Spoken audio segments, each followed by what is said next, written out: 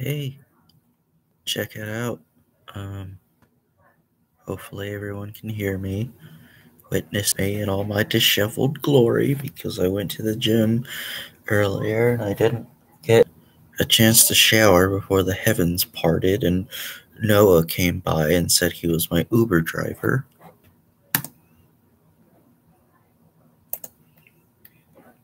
So,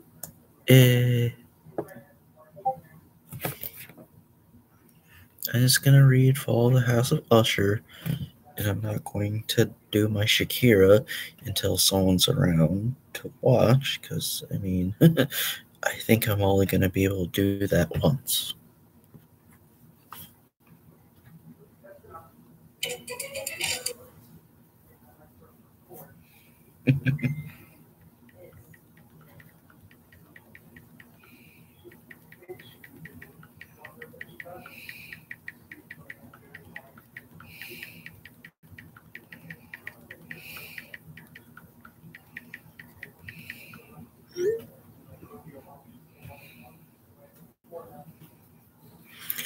Alright, sorry about that. Kristen texted me. I haven't heard from her in months.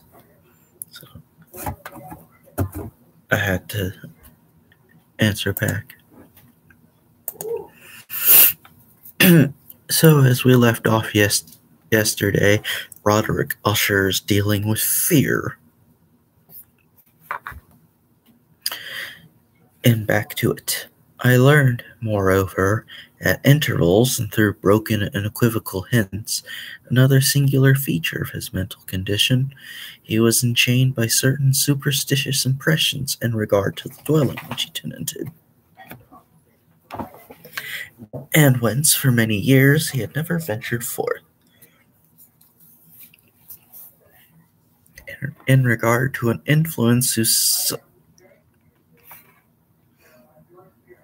superstitious force was conveyed in terms too shadowy here to be restated, an influence which some peculiarities in the mere form and substance of his family mansion had, by dint of long sufferance, he said, obtained over his spirit, an effect which the physique of the grey walls and turrets, the dim tarn into which they all looked down, had at length brought about upon the morale of his existence.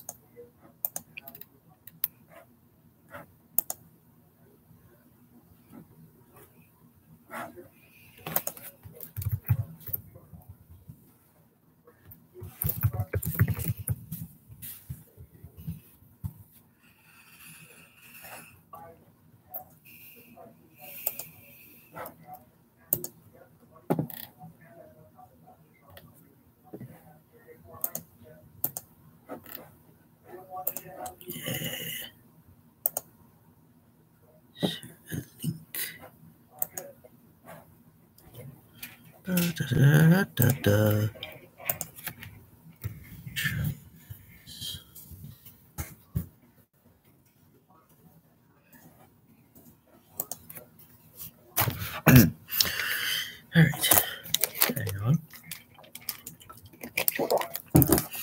He admitted, however, although with hesitation, that much of the peculiar gloom which thus afflicted him could be traced to a more natural and far more palpable origin, to the severe and long-continued illness, indeed to the evidently approaching dissolution of a tenderly beloved sister, his sole companion for long years, his last and only relative on earth.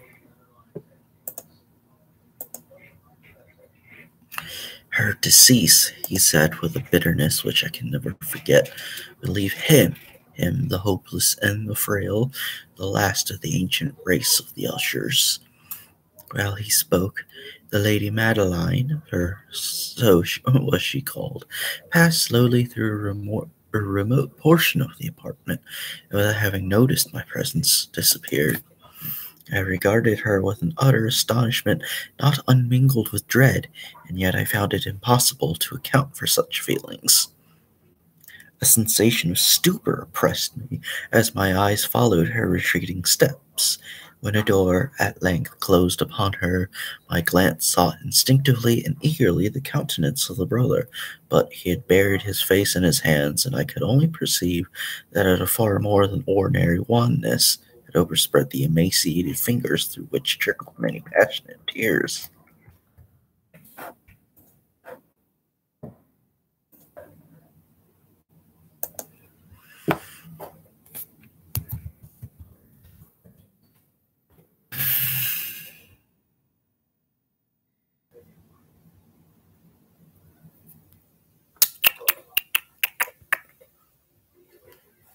Two alike so far. Hooray!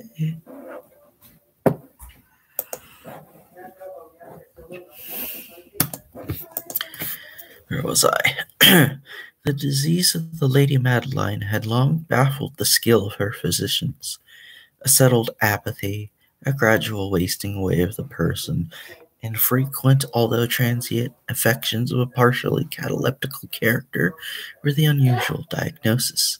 Hitherto she had steadily borne up against the pressure of her malady, and had not betaken herself finally to bed, but on the closing in of the evening of my arrival at the house, she succumbed, as her brother told me at night, with inexpressible agitation, to the prostrating power of the destroyer, and I learned that the glimpse I had obtained of her person would thus probably be the last I should obtain, that the lady, at least while living, would be seen by me no more.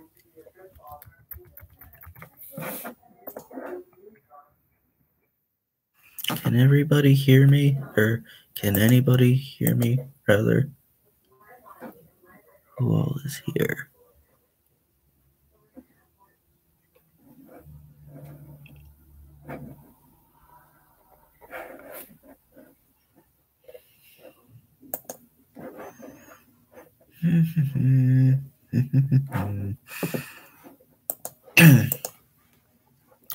For several days ensuing, her name was unmentioned by either Usher or myself, and during this period I was busied in earnest endeavors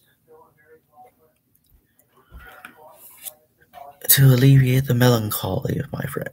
We painted and read together, or I listened as if in a dream to the wild improvisations of his speaking guitar, and thus at a closer and still intimacy and thus as a closer and still intimacy admitted me more unreservedly into the recesses of his spirit, the more bitterly did I perceive the futility of all attempt at cheering a mind from which darkness, as if an inherent positive quality, poured forth upon all objects of the moral and physical universe in one unceasing radiation of gloom.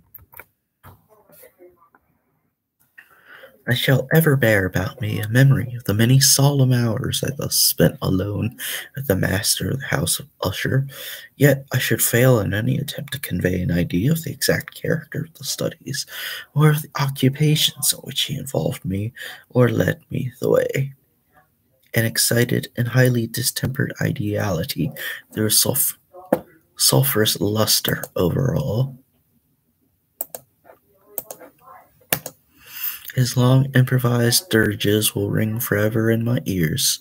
Among other things, I hold painfully in mind a certain singular perversion and amplification of the wild air of the last waltz of Von Weber, from the paintings over from the paintings over which his elaborate fancy brooded, and which grew touch by touch into vaguenesses at which I shuddered, the more thrillingly because I shuddered knowing not why from these paintings, vivid as their images now are before me.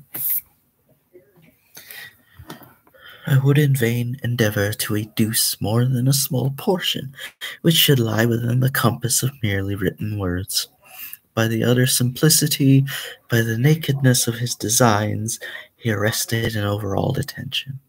If ever mortal painted an idea, that mortal was Roderick Usher.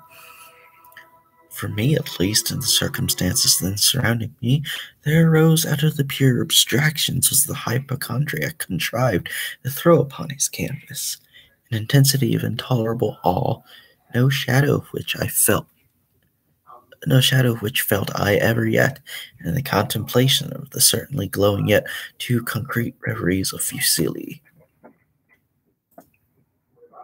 Who's that?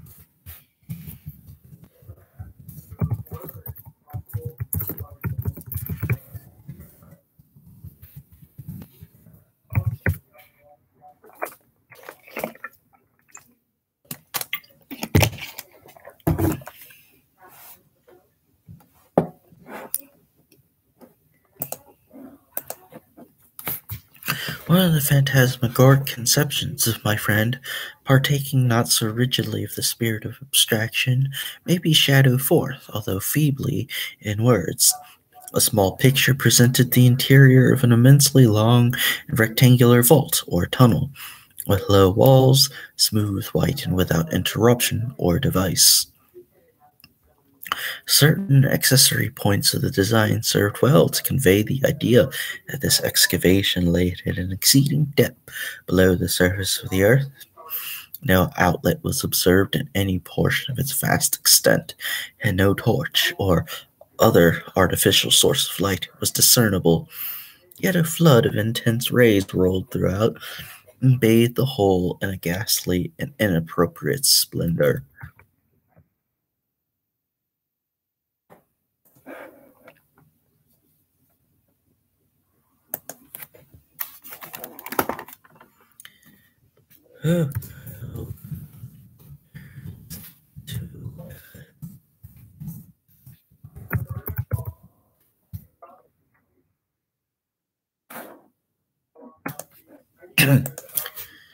I have just spoken of that morbid condition of the auditory nerve which rendered all music intolerable to the sufferer, with the exception of certain effects of stringed instruments.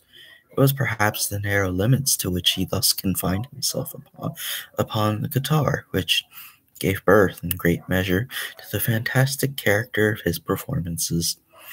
But the fervid facility of his impromptus could not be so accounted for. They must have been and were in the notes, as well as in the words of his wild fantasias, for he not unfrequently accompanied himself with rhymed verbal improvisations, the result of that intense mental collectedness and concentration to which I have previously alluded as observable only in particular moments of the highest artificial excitement. The words of one of these rhapsodies I have easily remembered.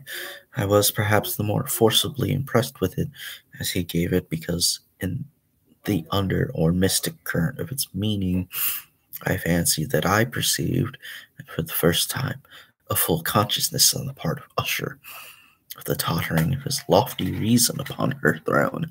The verses, which were entitled "The Haunted Palace," ran very nearly, if not accurately, thus. Oh, hi, Wicket.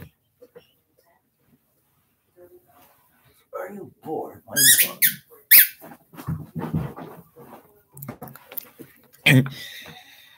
I'm not going to sing this. Verse 1. In the greenest of our valleys, by good angels tenanted, once fair and stately palace, radiant palace, reared its head. In the monarch thought's dominion, it stood there, never seraph spread opinion over fabric half so fair. Verse 2. Banners yellow, glorious golden, on its roof did float and flow. All this, was in the olden time, long ago. Every gentle air that dallied in that sweet day along the ramparts bloomed and pallid, a winged odor went away. Verse 3. Wanderers in that happy valley through two luminous windows saw spirits moving musically to a lute's well-tuned law. Round about a throne were sitting Porphyrogene, in state his glory well befitting. The ruler of the realm was seen.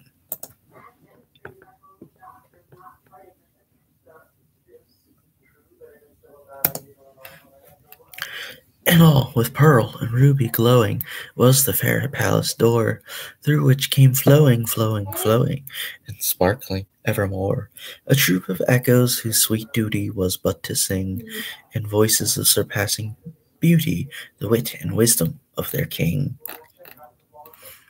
But evil things in robes of sorrow assailed the monarch's high estate. Ah, let us mourn, for never morrow shall dawn upon him desolate. And round about his home the glory that blushed and bloomed is but a dim remembered story of the old time entombed. And travellers now within that valley through the red-lit windows see vast forms that move fantastically to a discordant melody, while, like a rapid, ghastly river through the pale door, the hideous throng rush out forever and laugh, but smile no more. I well remember that suggestions arising from this ballad led us into a train of thought wherein there became manifest an opinion of Usher's which I mention not so much on account of its novelty, for other men have thought thus, as on account of the pertinacity which with he maintained it. This opinion, in its general form, was that of the sentience of all vegetable things, but in his disordered fancy the idea had assumed a more daring character, and trespassed upon certain condition, or under certain conditions, upon the kingdom of inorganization. I lack words to express the full extent, or the earnest abandon of his persuasion. The belief, however, was connected, as I have previously hinted, with the grey stones of the home of his forefathers. The conditions of the sentience had been here, he imagined, fulfilled in the method of collocation of these stones, in the order of their arrangement, as well as in that of the many fungi which overspread them, and of the decayed trees which stood around, above all, in the long, undisturbed endurance of this arrangement and its reduplication in the still waters of the tarn. Oh, hello, cat.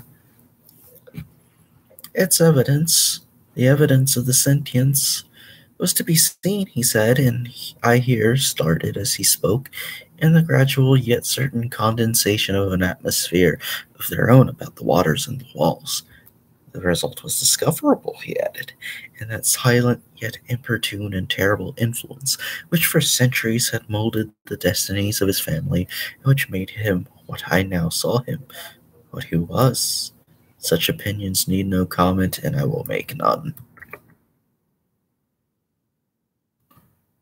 2, 3, 4, 5, 6, 7, 8, 9, 11. Yeah, okay, there's a lot more. So,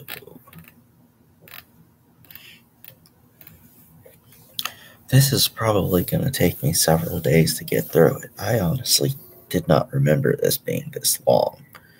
So, yeah.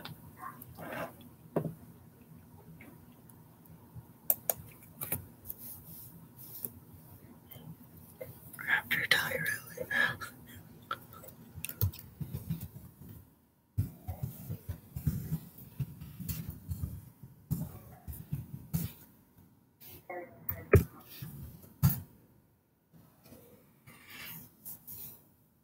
Um, I'm going to stop reading Poe now and read something else because this story is really taxing. So, it'll probably take multiple installments for me to actually finish the damn thing because evidently Poe has never heard of the run-on sentence.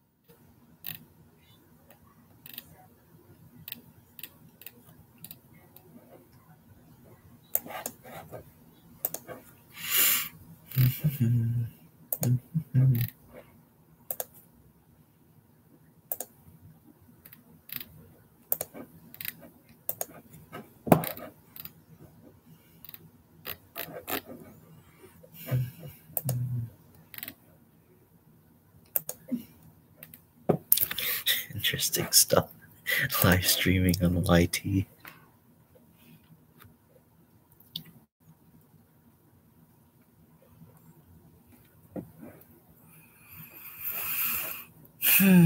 Let's open up my drive.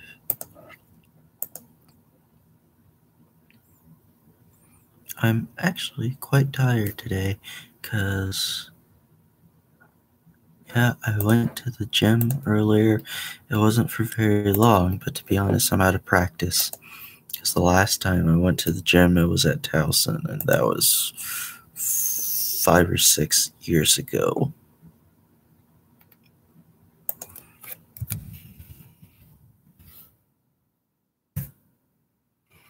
Alright.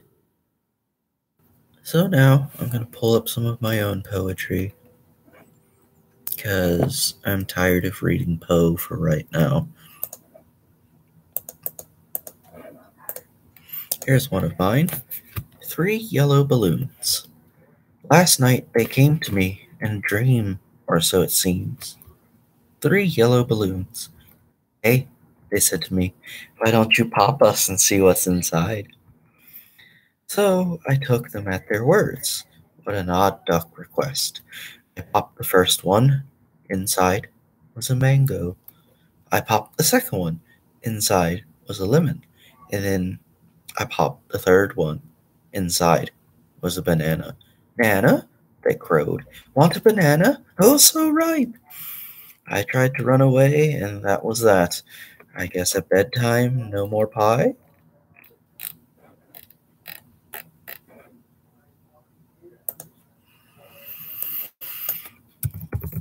Let's pull ice cubes.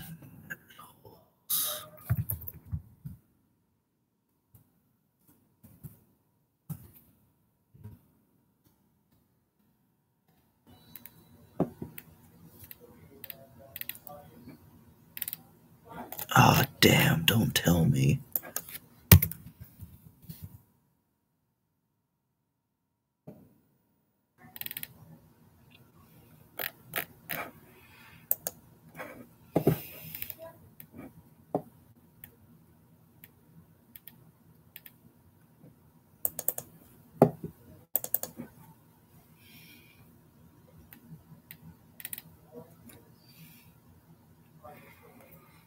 Well, damn.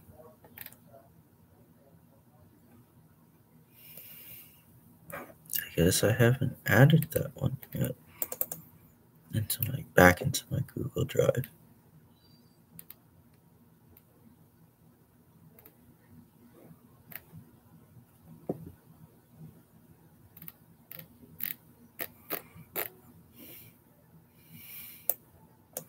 Okay, so here's one called My Canvas. If I had a silver-backed canvas, I'd paint you 1,000 words of cats' meows and dog hairs and warm-bellied cuddles. Like splashes of watercolor puddles, paint drips and drops on my canvas. My canvas is a page, only a poor substitute like a shadow on the wall, dancing in some dimly lit cave. Walking along streets they never pave, I'm making it all up as I go along, like a rain cloud in the night. Don't forget your coat, umbrella, and boots. My canvas is a heart on which I hope these words engrave. Let's sleep on it for now, and at the end find the next start. I don't remember writing that. Maybe my wife did, or maybe I wrote it for her. Because there's some references in there, like Plato's cave, that only I would make. See, beware the broken barrier. Did this one already, I believe.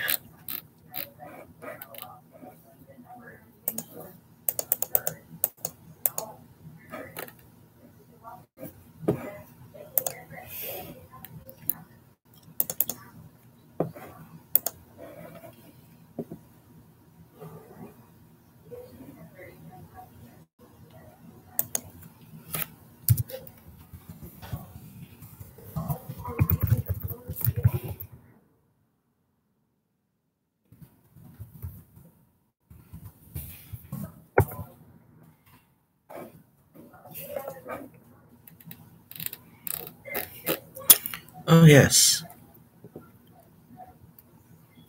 out past the asteroid belt. We say I love you to the moon and back.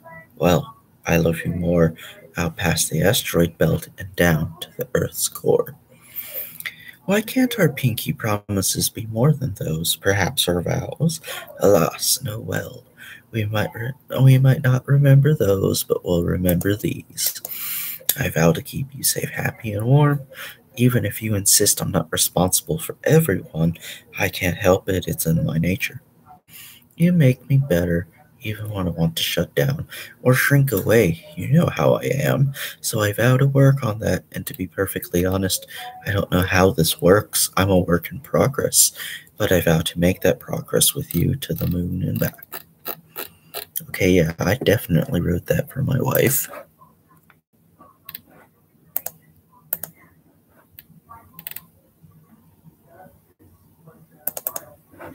The known universe.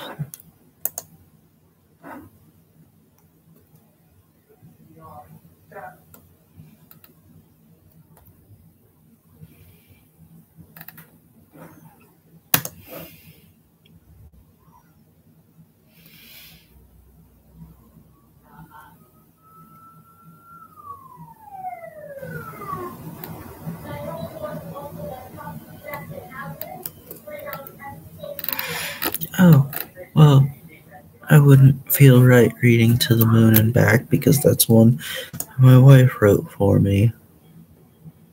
And I don't know if I wrote the known universe for her or not.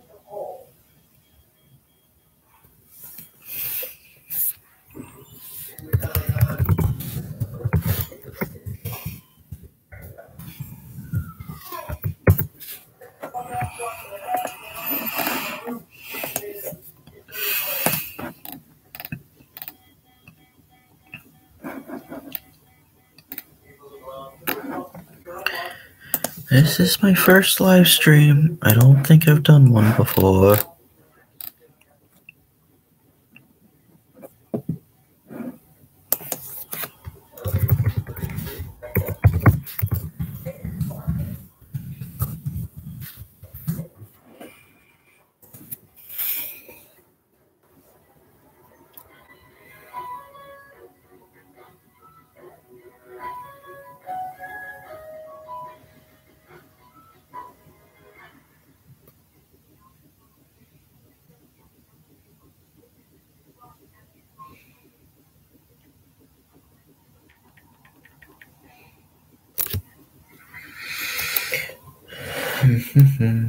Taking a break to rest my voice. Sorry, everyone.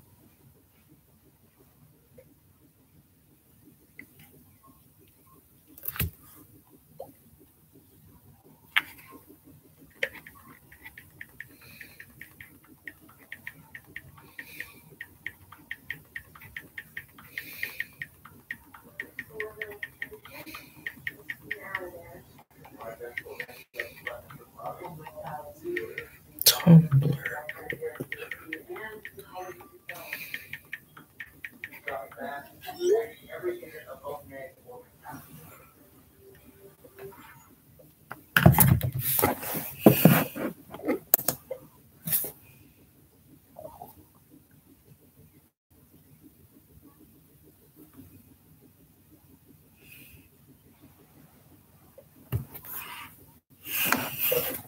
Ouch.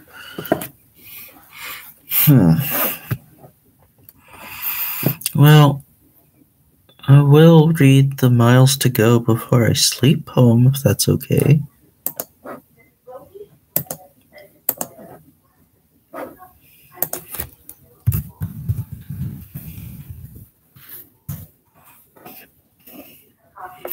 Oh, here it is.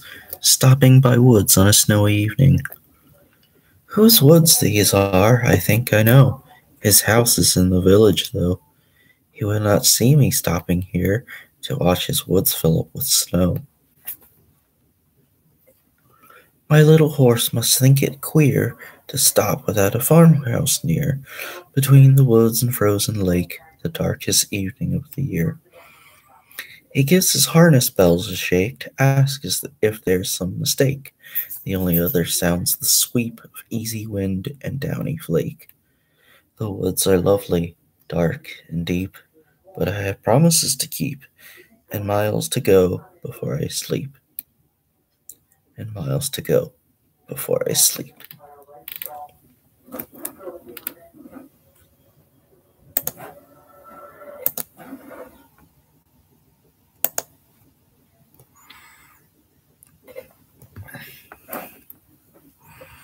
Hmm,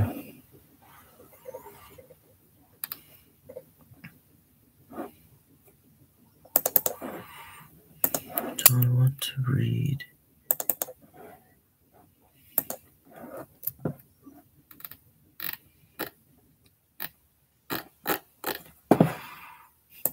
Okay, everyone, vote real quick. Do you want me to read a story called Angel's Small Death or one called Rogue Elements?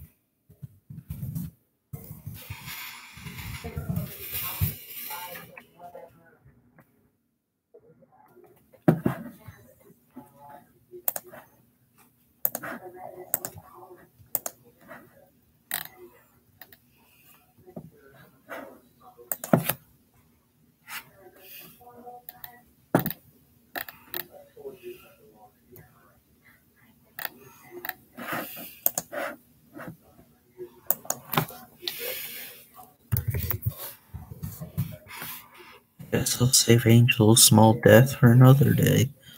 And yes, I named it after the Hozier song.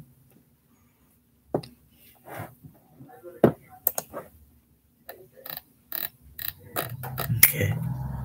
Well, here's Rogue Elements. It's extremely unfinished. Hand rolled clove and cinnamon cigarettes couldn't block out that smell. A persistent, fetid stink that clung to every last particle. Decay was a difficult scent to mask, and sad to say, decay was in overabundance. It wasn't often a corpse was the centerpiece of a room. Dead bodies aren't excellent additions to the decor. Giving up the smoke is a bad job. Darius adjusted his cracked leather gloves. He brushed the ashes away with an impatient twitch of his hand, which gave a phantom tremble as though reaching for another one. This wasn't the time. Poor bastard. A lazy drawl sounded from the doorway. Darius looked up to see his partner, Ramirez, swaggering into the room. For a moment, Darius didn't speak. He had found a hyacinth petal clenched in the cadaver's hand. What could the flower symbolize? Any clues yet? Ramirez said, almost disinterestedly staring down at the body. Sulphurous fumes began to waft from the body. Sulphur. It was one of us, Darius said. But this flower, I have no idea what the flower could mean. What? Hyacinth? Maybe he just wanted to smell pretty, Ramirez replied with a careless shrug. Come on, Dar. Let's get to the pub already. I'm fair parched. Like I said, that's all there was. Very, very short and very, very unfinished. In fact, next to the title, I said 4/12/16 to 3 question marks.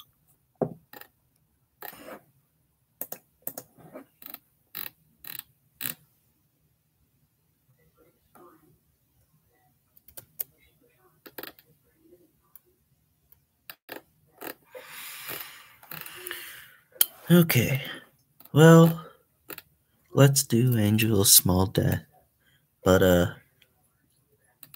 and attaching a trigger warning here.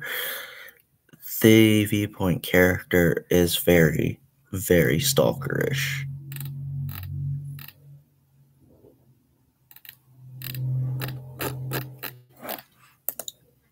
Is that okay?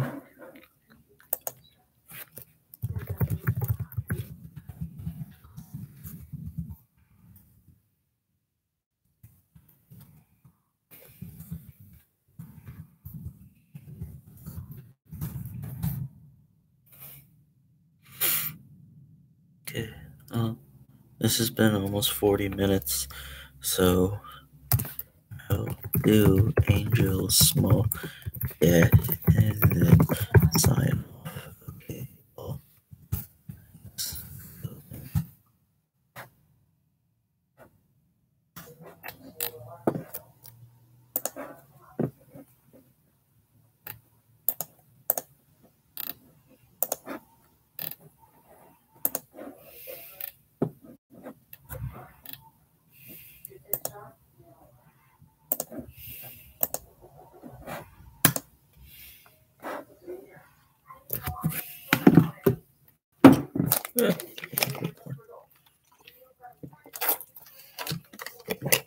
well, there goes the last of my Gatorade.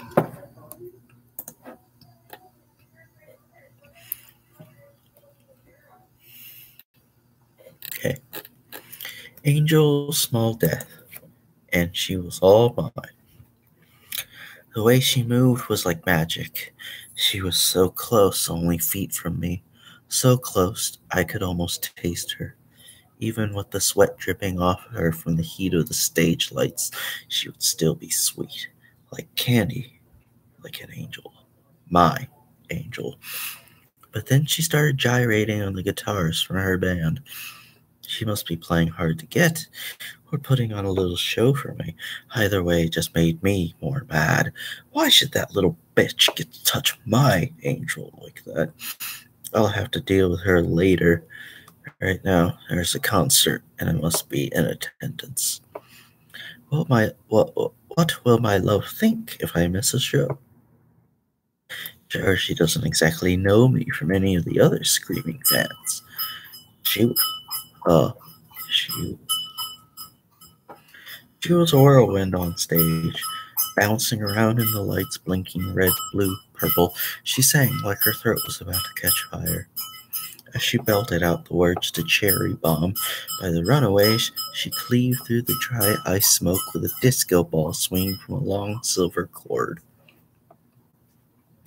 Her hair glistened with sweat, turning its strawberry blonde to a playful shade of grapefruit instead.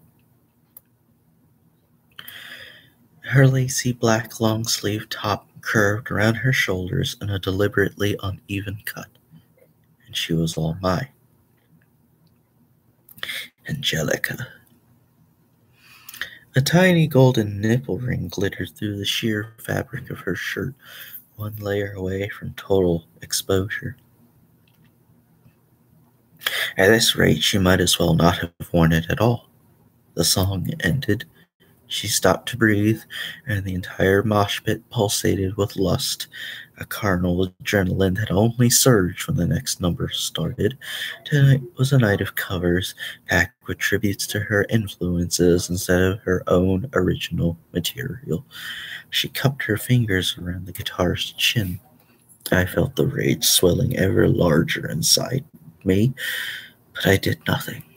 This can wait. I lost myself in her movement instead. How could anyone move with such grace to music that basically demands the opposite? Last edit was 9 days ago. I don't remember doing that. Oh well, not surprised my memory is shit.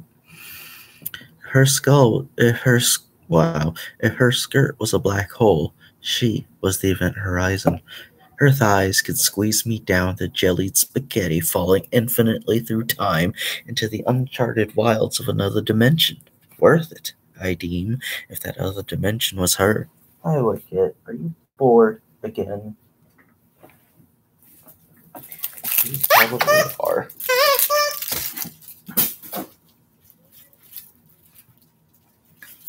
She finished the song.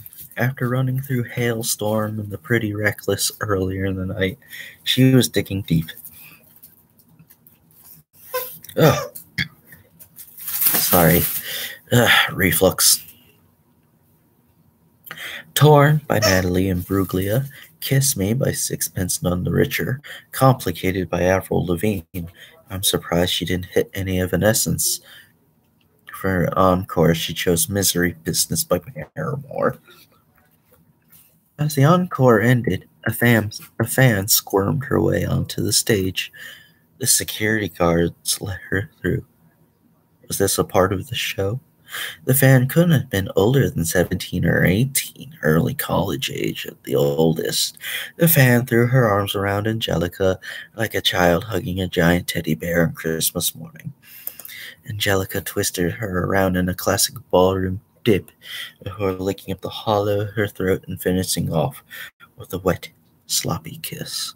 The mic and disco ball, abandoned and forgotten, thumped to the floor, and the guards came to collect the wayward, starstruck fan. I love you! I love you! The fan was still shrieking as security hauled her away. Angelica blew her a kiss as a parting gift. Thank you! We're the codeine scene. Good night! I felt a thrill of gratitude towards event security for dragging the interloper away. Angelica was all mine. I caught up with her in the dressing room backstage, using my press pass to walk right by skeptical stagehands and burly guards. Hello, Angelica. I'm Damon. I write for Wave magazine. Do you mind if I ask you a few questions? She had one of those electronic cigarette things in one hand and was chugging a mana potion energy drink from the other. Sure thing, hotshot. What's on your mind? First things first, what's the deal with the post-encore extracurriculars? I like kissing girls at all my gigs. Guys are lame kissers. If I wanted something to slobber all over my face, I'd get a dog. She smirked in a contemplative way. Have I got some stories for you? Off the record, of course. She was all mine. For an interview, get the Pulitzer ready. And the next bit was supposed to switch to Angelica's perspective, but it never got farther than, her transition paragraph. So, yeah, that'll do it for me. This has been today's video at almost 45 minutes long. That went fast. Alright, guys, I'm gonna end the stream now.